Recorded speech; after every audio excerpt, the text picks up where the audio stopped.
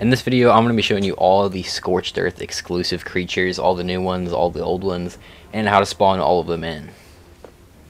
So first off, we have the Mantis. This one has got like a bit of a new running animation where it kind of like tilts forwards more, as well as it has a new swipe with like its hand. It looks pretty cool. It's got like an actual animation on it. So the commands for this video, on top, I'm going to have the saddle command. So if it has a saddle, I'll have that one on top. It's the GFI one that will spawn the saddle, and then on the bottom is the SDF command, which spawns the creature. You need to make sure you have that 1 at the end, or else it's not going to spawn the creature. The second number is the level. I have 150 as an example because it's the max level. You can put whatever you want. And then the first number spawns it in force tamed, and if you put 1, it does force tamed, and if you put 0, it spawns it in wild. So that's how the commands are going to work for this video, and that's the one for the Mantis. Next we have the Phoenix. It has the new ability to land, which is actually pretty cool. I'm glad they added that. But also, you might be wondering, as you might have saw in the trailer, the Blue Phoenix. There's no difference, like it's not a different creature, it's just it spawns in possibly as a blue variant. When you spawn it in, it'll either spawn in orange or blue, so if you want the blue variant, just keep spawning it in and you'll eventually get it. But if you're wanting to spawn it in, this is the spawn code right here. And like I said, if you want that blue variant, you're going to just have to keep spawning it in until you eventually get the blue version of it, which I think is pretty common. I got it my first try, so. I also messed around with the color regions and got this really cool purple one by making all the color regions black. I was trying to test to see if fire is a color region, and it's not for some reason, unless I got something wrong. Anyway, after moving on from that, we have the Rock Elemental.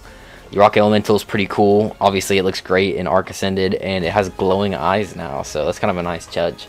Makes it look a lot more menacing and creepy. But the spawn command for that one is going to be just Golem. For the saddle and the spawn command, you just type Golem and it will spawn it in, or if you want the saddle, you just put Golem as well. Next we have the Morellatops, which I think the running animation is messed up, because as you can see it looks really weird here. And I tried spawning in multiple Morellatops and I didn't fix it, so yeah, I was going to have to deal with that. But the spawn command for this one is Camel, so you're going to put Camel in the SDF part, and same for the GFI, except for in the GFI one, you need to put Camel S in order to spawn the saddle. If you don't put S, it's not going to spawn the saddle, it's just going to spawn a paint. Next we have the Jerboa, which is finally in Arc Ascended. Glad to see this thing back, and it's pretty cool looking, and it looks great in Arc Ascended. The spawn command is very simple, just Jerboa for that one, and you'll spawn it in. So then we have the jug bugs. There's two different types of jug bugs, the water and the oil one. Each one will give you that respective resource, water or oil, and the spawn commands are pretty simple, just depending on which one you want. You put water for the water jug bug and oil for the oil jug bug. Next we have the Thorny Dragon. This one looks absolutely amazing as well. I'm going to be doing a video comparing these creatures, so if you want to see that, make sure to subscribe and stay tuned. Also, if you're enjoying the video, make sure to leave a like as well. But yeah, the eye is no longer all messed up, which I noticed the eye before is like a polygon and stuff, is really weird. But the spawn command for this one is going to be Spiny Lizard. If you just do Spiny, it should work as well, but Spiny Lizard is the full command, and the GFI for the saddle is just Spiny if you want to do that one. Next we have the Vulture, the other shoulder pet. This one, of course, is pretty useful. Not as useful as the Jerboa, but it's pretty cool. The spawn command is very simple. It's just Vulture, and that's all you need to put, and it will spawn in. Next we have the Lymantria, or the Moth. This one is a pretty cool one and looks pretty dope in Arc Ascended. And the spawn command is just going to be Moth. Same for the saddle, you just put Moth and it will spawn it in. Next we have the Wyverns. These are my favorite creatures in the game.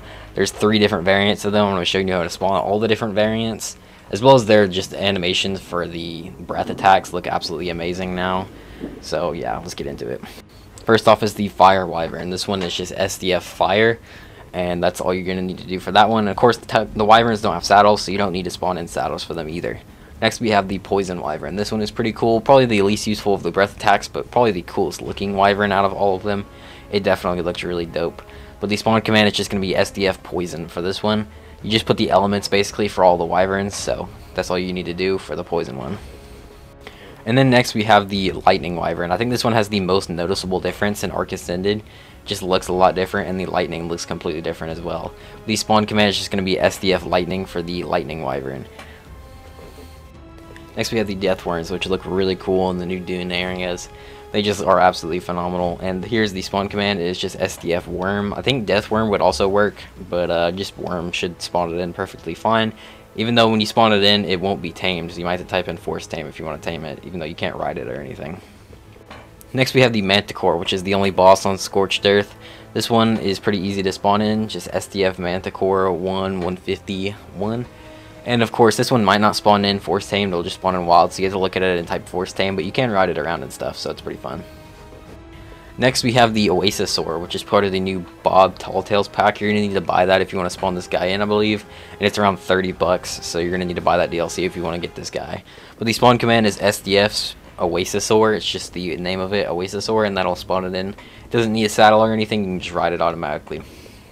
Next we have the Fossilosuchus. This guy's really cool. He can swim around in the sands and like go and like sink people in the sands too, which is pretty cool. Overall, this guy's a really good one. He's got some really cool animations as well, like venom dripping out of his mouth, as you can see right there. But the spawn command is going to be SDF Fossilo, so you just need to put Fossilo. You don't have to put the whole Fossilosuchus. Fossilo works. I think that's just the entire like code for his command, so that's all you're going to need to know. But that is all the exclusive creatures for Ark Scorched Earth on Ark Ascended. I hope you guys did enjoy this video, find it helpful.